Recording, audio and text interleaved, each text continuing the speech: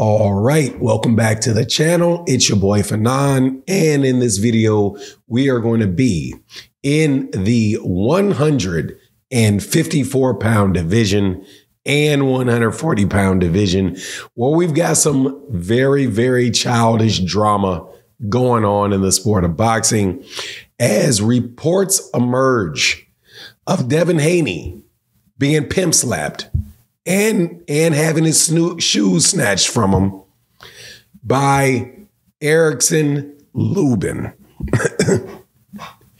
Man, you need to be careful when you start this type of stuff.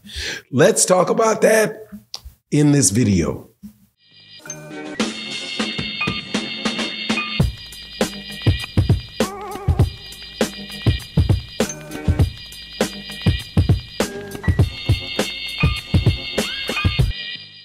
All right, welcome back to the channel. It's your boy Fanon. Please excuse my hoarse voice.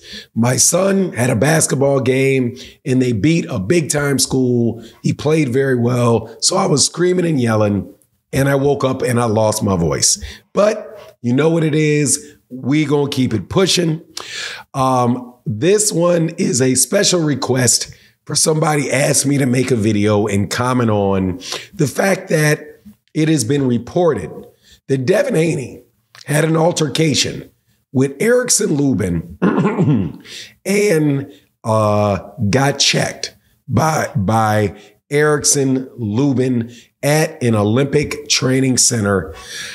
Man, and this comes from Wally Moses, the trainer of Shakur Stevenson. It is co-signed in tweets by Kevin Cunningham, a trainer for Adrian Broner. And people are making a lot of jokes about it and cracking up about it.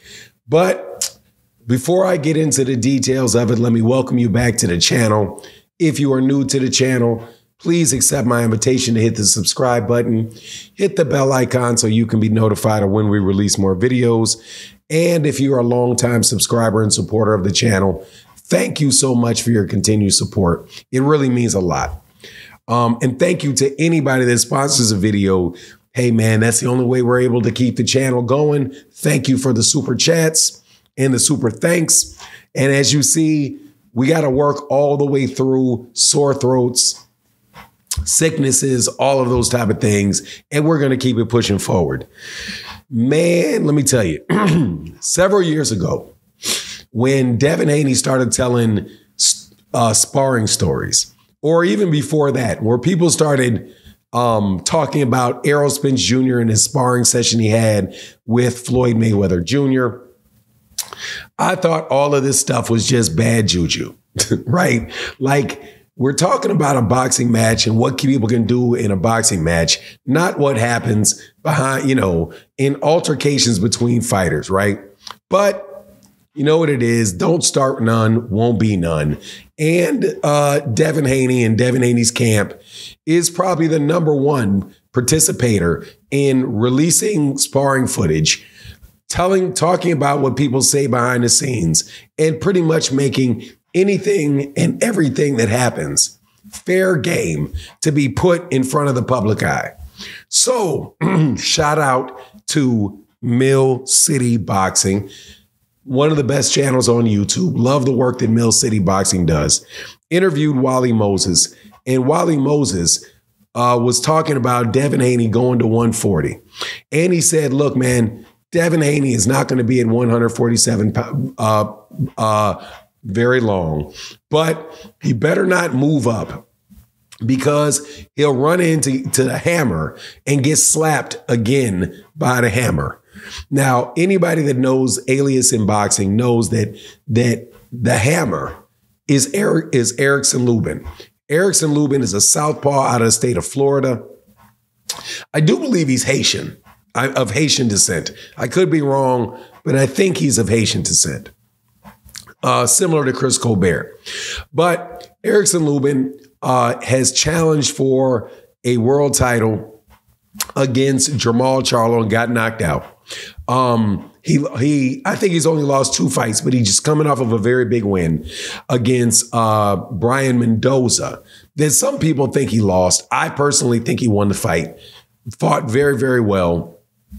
And got the actually, no, not Mendoza. He beat I think Jesus Ramos. I stand corrected. Jesus Ramos. Up and coming prospect, big 154 pounder. Well, Wally Moses says that Devin Haney was at the Olympic Training Center and got slapped in the mouth by Erickson Lubin. And then Erickson Lubin took his shoes. So, and he said, look, man, how you don't want any get back against that guy that did that to you. Now, all that is funny, funny. It's kind of like the same thing that happened where Jamal Charlo got slapped by Caleb Plant. And now people are saying the two of these guys got to fight. I'm all in favor of it, quite honestly. But let me share a story with you, because I don't really put a lot into that. Do I believe it's true? It's probably true. That seems kind of funny just for Shakur Stevenson's trainer just to make that up. And then to have Kevin Cunningham, who also has a beef with the Haney camp right now, without a doubt, because of what they did and what they said about Adrian Brawner, for him to co-sign it by retweeting it on multiple occasions. I think that these guys probably know that to be the case. At least that's my feeling of it, right? Could be that they're lying. Devin Haney responded and said that you're as fake, that's as fake as those chains that you got around your neck. And he was talking about the weight, all the jewelry that Wally Moses had around his neck. Man, that gold didn't look fake to me. Okay, so I don't know. That looked like real gold to me, man. People have been wearing, the man is probably 70 years old, I would suspect.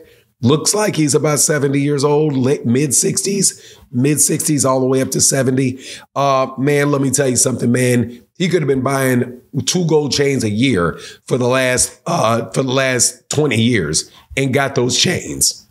So I believe those chains are real. So maybe the story is true too. But here's the thing.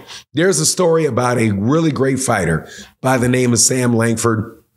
Fought in middleweight all the way up to heavyweight in the early 20th century.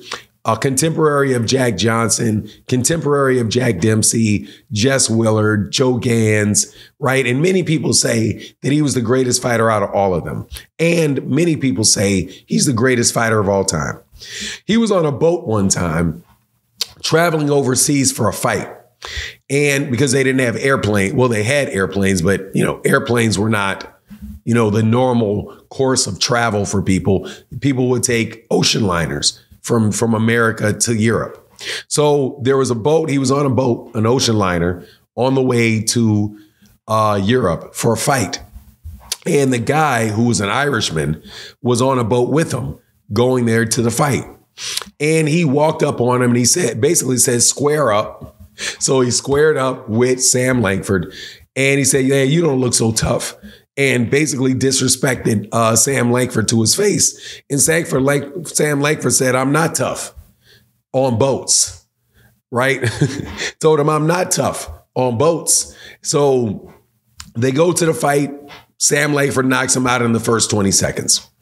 And there you go. That's what all of this I'm tough outside the ring stuff will get you when they're fighting in the ring. So, it is what it is, man. I really wish, but I know I'm never going to get my wish, that this type of stuff, that people would be a little bit more mature about stuff like this.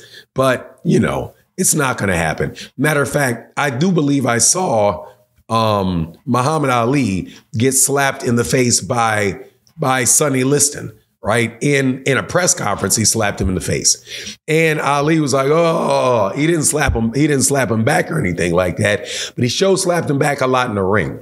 So, hey, man, the size that Devin Haney is, though, he very well may wind up being at 154 pounds with Erickson Lubin. Who knows? But anyway, that's my take on the matter. Please let me know what you think in the comment section. And with that, I'm out. Peace.